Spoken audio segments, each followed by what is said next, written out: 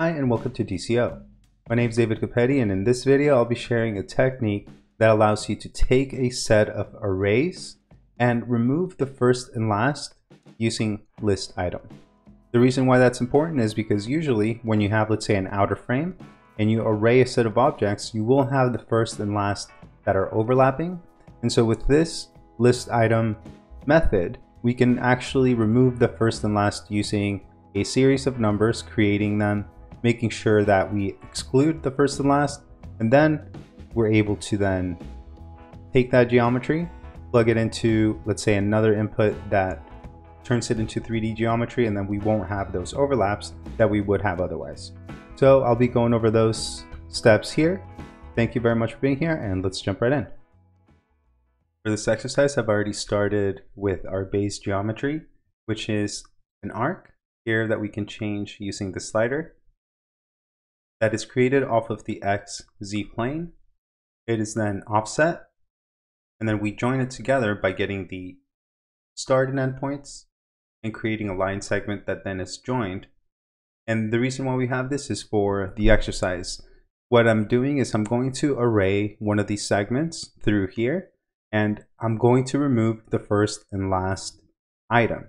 And that's going to be important because we don't want overlapping geometry that it's probably going to cause issues down the road. So that's going to be the important part about this technique. And so let's go over the steps for doing that. What we'll do is we'll take one of these two line segments that we use to close it down. And what I want to see is which segment is created off of the start and end, and the first start point and the other start point, right? So now that we have this line segment, we can create a curve array where we array this segment or this geometry through a specific curve. So it could be either this one or this one. I'll be using the original one as the input. And now we can use a count, which means that we can specify how many we want. So we'll go to 15. And this will create 15 copies of that curve that are arrayed through this arc. Here is the thing that is important to note, though, that if you have, let's say, 32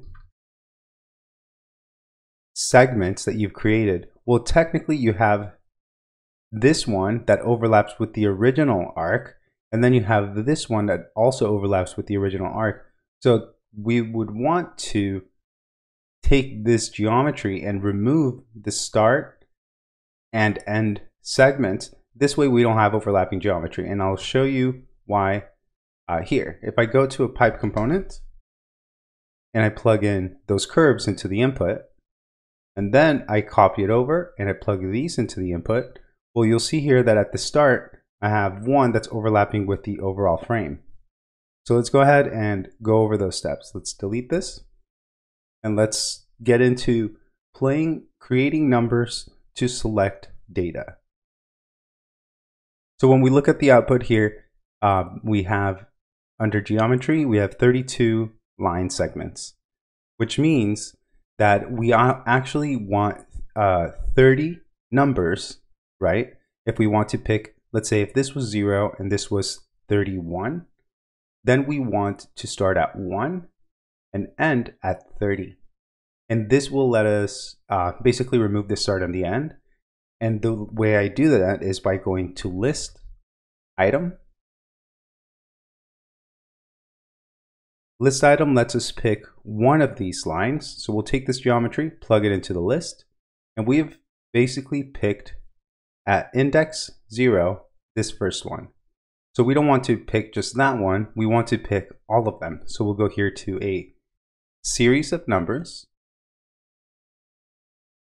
And these series of numbers, we have the start, step, and count. Well, for the count, we'll plug 32, but we know we want to remove the start and end. So we'll actually do -2, a subtraction by 2, which will give us a component with B as 2. And since it's going to subtract from A, we'll do 32 minus B, and we'll put the count as 32.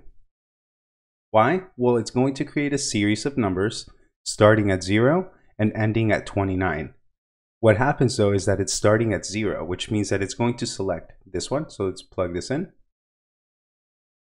You see how it's going to do the first two and not the last one? Well, we need the start to be 1. We'll go here to 1.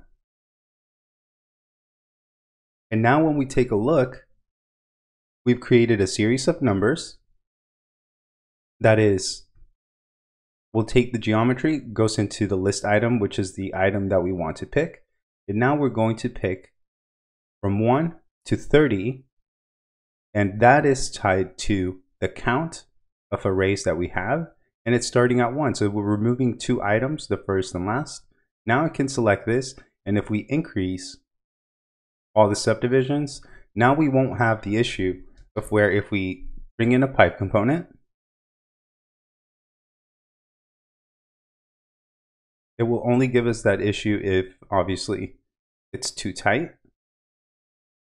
But this is the way to basically take a set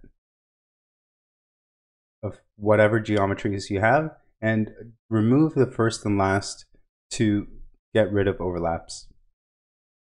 So this is a technique that I've used in some of my videos. I did want to do this standalone video to go over some of these techniques that are super useful for many designs and many other things. So hopefully you found that useful, and thank you very much for being here. If you want to get a hold of the script that you saw in this video, check out my website, CapettiDavid.com. When you become a Script Vault member, you'll have access to the script and much more.